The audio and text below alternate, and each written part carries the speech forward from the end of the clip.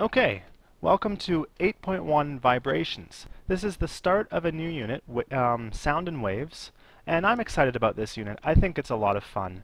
I am, as well as a teacher and a scientist, I'm also a musician, and I think that this unit does a really good job of teaching us some of the ideas of how sound and music and all these things actually work. There's some very cool stuff in it, and I'll get to do some demonstrations in class where we use some actual instruments and see what they sound like. So that should be fun. Now, on your handout, I believe the first two boxes are already filled out, so that's just fine. We'll fill them out again. So, first off, a vibration, that's the topic of this lesson. A vibration is a cyclical motion about an equilibrium.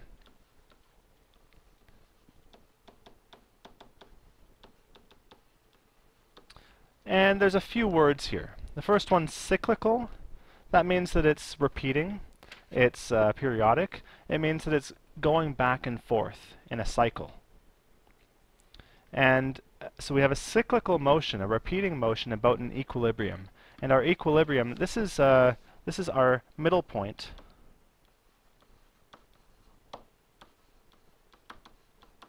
Or rest position.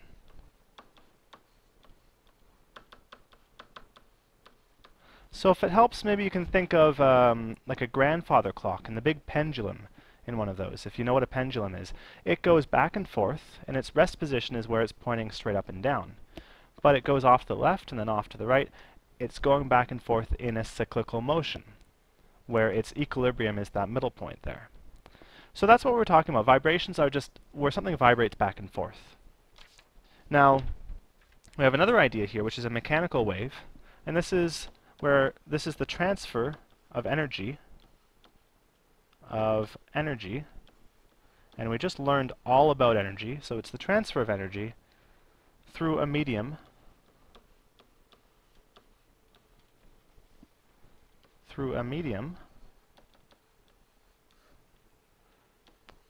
by vibration.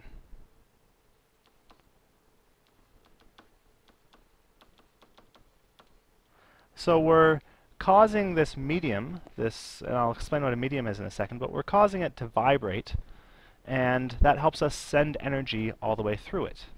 So what is a medium? A medium is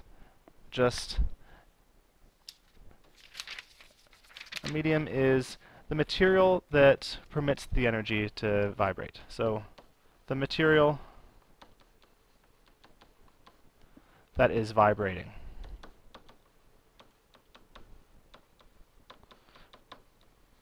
And so we just call that the medium.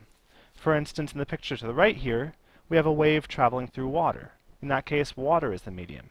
But you could have a wave traveling through a solid block of wood, or you could have it traveling through gas, through the air. You can have it traveling through anything. Whatever it's traveling through, that is the medium. Okay, and our last thing here, net motion. So this is let's say the displacement of a particle. The displacement of a particle in the medium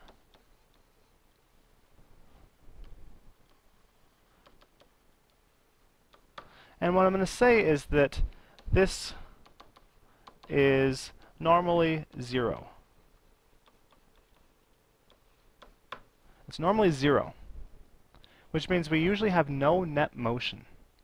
And this is an important idea, that our mechanical waves transfer energy through a medium by sending these vibrations through it, but the only thing that moves is the vibration. And the actual particles don't move at all. The particles stay exactly where they are. And we'll look at that with the picture to the right here. We have water, and at the beginning here we have our still water, and on the bottom we have a wave moving through that water.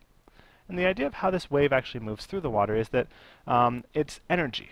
This wave is energy, and what the energy is doing is it's causing, if we look at some particle of water here, it's causing that particle of water to have moved up a bit.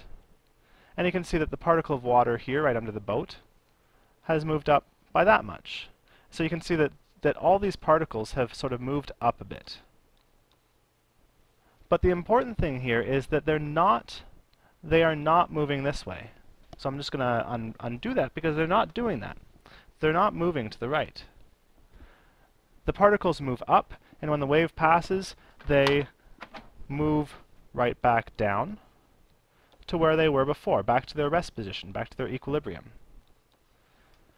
And in the end, if you looked at those particles, they would be exactly where they were when they began. And that's this idea that there's net motion of zero. So that's a really important idea. All that's transferring is the energy. In this wave, in this water wave, what's happening is that the particles are sort of being forced upwards, and then they're falling back down. And as they fall back down, they push the particles beside them upwards. And then the particles beside fall down, and they keep on pushing this energy to the right. But it's just the energy that's moving. Okay. We'll see a lot more of that in this unit, but that's a very important idea, is that the energy moves, but the medium itself doesn't. Alright. Number 2 here, particle behavior in different media. So I guess what we want to say here is that in solids, waves in solids, solids are very efficient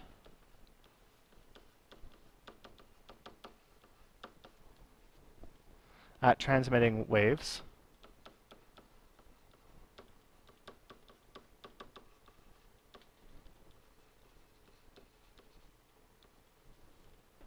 Which means that the waves go far and fast. So we're talking about mechanical waves here. So in a solid, remember we're sending a vibration through the material. So if you look at the picture to the right here, we have a picture of a solid, and maybe this guy, this whole molecule here, is being caused to vibrate left and right. So it's jittering a bit like this. And that causes the particles beside it to also jitter left and right.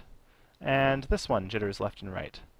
And this one does. And also you've got some up and down going on here. So you can see that these vibrations are being sent very quickly through the solid because they're packed in so tightly that when one molecule here starts vibrating, the ones beside it have to start vibrating. So the energy ends up passing through the solid very quickly. And that's even more true for what we call elastic materials. An elastic material is a medium that retains its original shape.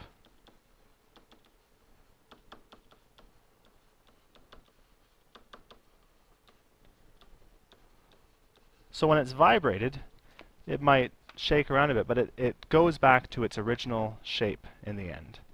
And so those, again, transfer waves very well. Whereas waves in fluids, and fluids include liquids and gases. So this is liquids and gases.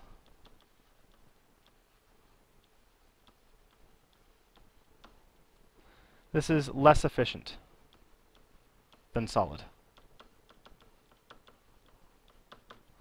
And we'll say that liquids are still better at transmitting than gas. So the fact that you can hear sound in the air, when I'm talking you can hear me speak, that's sound through gas, whereas gas is still the least efficient at transferring sound. So in fact, if you were underwater, you could hear me better. It might be hard to understand what I'm saying, but the sound would travel to you a lot easier. And if you had your ear up against a table and somebody was making noise on the table, you could hear that the best because it travels the best through solids. Okay, and the last thing we'll say here is that in gases, the waves use mostly translational movement.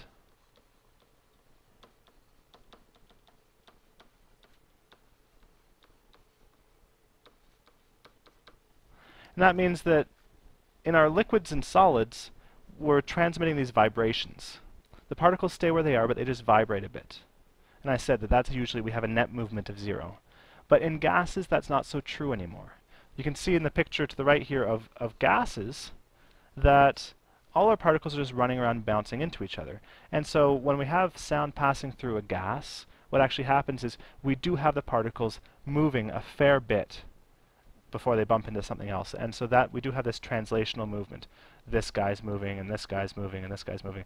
And so that's one difference between gases and the other two.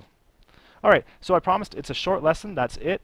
Take a look at the questions. It's really just an introduction to the idea of vibrations. Great, I hope you enjoyed it.